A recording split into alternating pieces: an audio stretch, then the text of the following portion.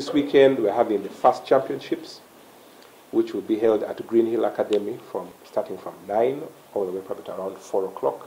And we have about 8 teams that have entered, which is good. It shows that there's interest. We want to use it to select the national team that's going to present Uganda in different events like under 16, if we're able to. Then also the Ghana Games to be able to join teams like South Africa and Egypt, who are the best playing countries in Africa.